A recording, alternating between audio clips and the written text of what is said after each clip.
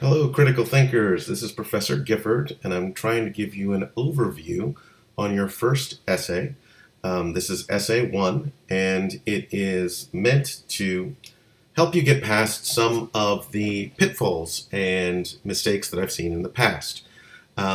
This is the first essay, and so I'm expecting that you will know a little bit about the format, but not everything.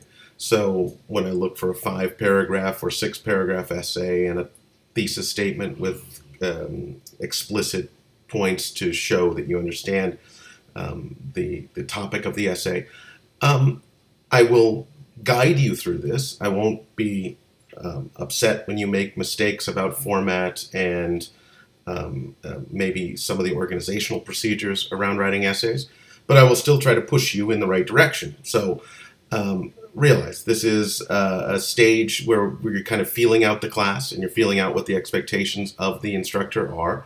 I understand that. I'm trying to provide you as much information as I can to allay the fears while pushing you towards doing something that will give you a very good grade and make you a better writer. So the topic is images that incite either anger or grief. When you look at the word "or" in the middle of a topic assignment like this, it means that you need to choose. You can't have anger in some paragraphs and grief in the others.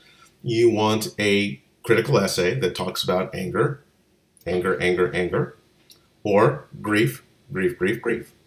I know that makes sense. It says do one or the other, not both.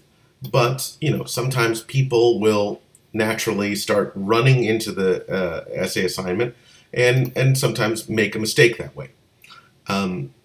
One way that you might want to organize this is to get a bulletin board or a large sheet of paper and figure out what your overall topic is. Do you want to have images of anger that come from the Vietnam War? Then draw a circle, call it Vietnam War, and then have 3 different types of anger that exists. There's the anger of civilians, there's the anger of the people back home, and there's the anger of the people in the war, the people that are prosecuting the war, the Army, Navy, Air Force, that kind of thing. You can have a picture that represents each of those 3 things, and then write a paragraph about that. You don't want to start off with just 3 pictures that are randomly generated with nothing to unify them. You want to have either pictures from war or pictures from the Holocaust that elicit grief. I had somebody do pictures from a yearbook that elicited grief. And they did a great job of showing how some yearbook photos are trying way too hard and it made you sad. It was a really good effort. But they had a series, this one not one image, but they had a series of images, and then they looked at the psychological side of it. They researched some of the social sides of society and how we view yearbooks as that kind of time capsule to a great time in our lives.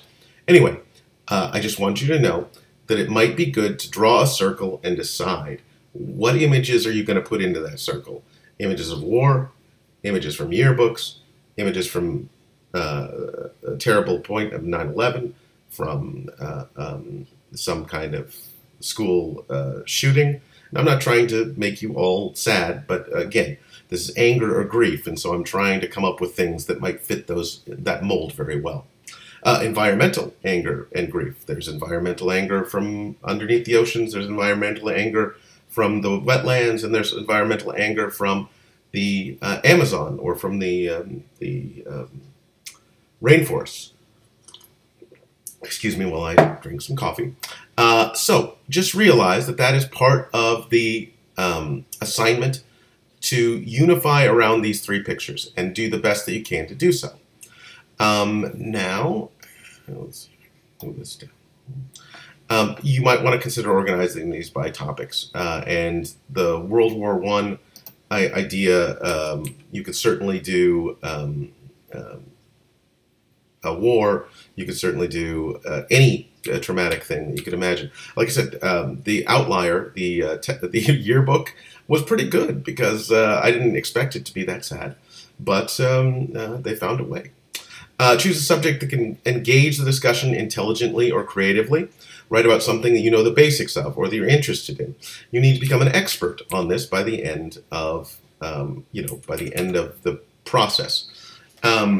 You need to know how to cue your reader through the essay with strong topic sentences. So, if you are writing a 5-paragraph essay, you need to have 3 strong paragraph beginnings that show, one, the images from the rainforests elicit a great amount of anger from the viewer. Make sure you remind the people what each body paragraph's about. At very minimum, you want to have 3, because a 5-paragraph essay is pretty much the minimum standard in critical thinking.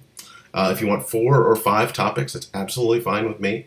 You could have rainforest, underwater, wetlands, Arctic. You can go into all these and show images and show how they elicit grief. That's absolutely fine with me.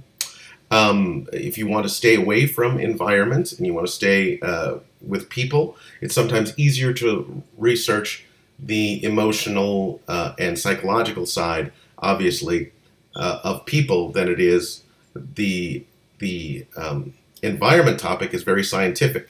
And so if you don't like numbers and you don't like digging into those parts of science that can prove that these are really something you should be sad about, I would say stay with people, because I've seen papers in the past that they talk about science, but it's all off the top of their head.